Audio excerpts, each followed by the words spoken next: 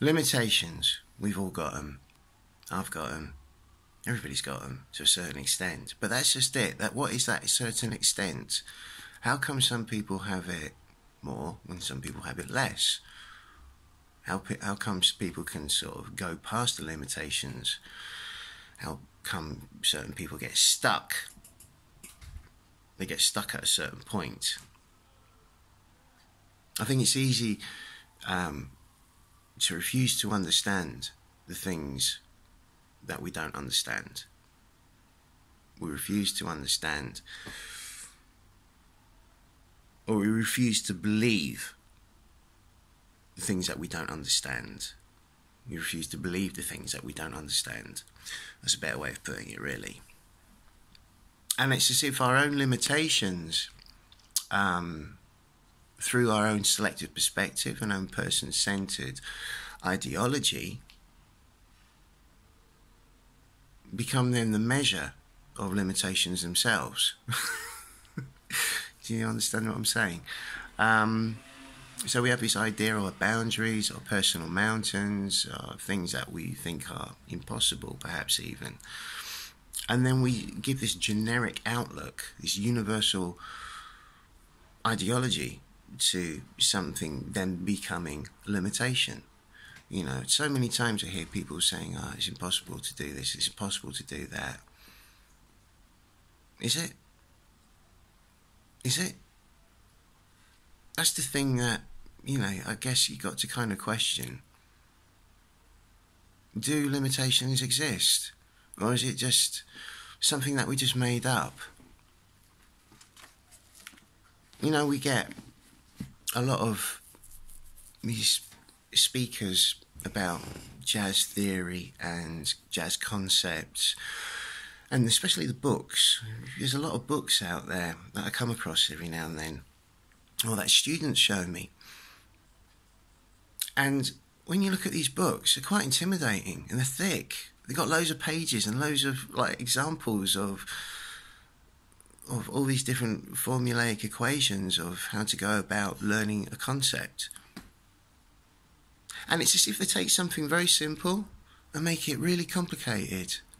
And then if you get through that book, and by the end of the day, you've still got a part of your own mind is still intact, without having been overly influenced or overly dominated by the power of, you know, the suggestion of this book, you can actually see how simple a concept is, which you may even just end up using quite sparingly in your playing. That's not a very intelligent way to go about it, I don't think. I don't think that's intelligence at all. What I think is intelligence is taking something very complicated and being able to translate it into something very simple. That's the right way about going about it, for me. And we do that by breaking things down, by fragmenting things, taking it slowly, step by step. And by doing that, you build up a familiarity of something. And the more familiar things become, the more of a current we seem to be gliding on, you know, towards whatever sound we want to desire to have, and or ability to have of our own, for our own expression. And it's like, I don't know, man. There's so many simple things that are out there that are made too complicated, and there's no need for it. It's just to confuse, or it's just to sell another book, or perhaps it's just to get people thinking too much instead of feeling. But when we simplify things down, I mean, what do you want? You know, do you want a simple statement in your playing that's going to be accessible, that's going to communicate, that's going to connect with whoever you're playing with and whoever's listening? Because by the end of the day, every year that goes by, we learn more. And we're complicated beings as they are already. In our mind, you know, we're this mind that's just receiving information all the time. and this body and this soul, this holistic sort of trinity. And what do you want? Do you want to be the expression of that complexity?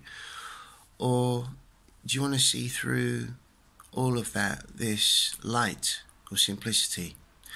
And when we have this simplicity intact and we can transmute it, we can translate it in our playing, in our improvising. When we have that, then we feel, we groove. Something has more soul, it has more sophistication. It's unexaggerated. And isn't that what music's supposed to be? Unexaggerated. You listen to Miles Davis, you know. Listen to any great player. There's a sense of unexaggerated expression. There's a free-flowing essence of something beautiful about it. It's sparing. And it's like the course of life itself, or the cyclic course of life itself. You know, all creativity leads back to simplicity. All creativity leads back to simplicity.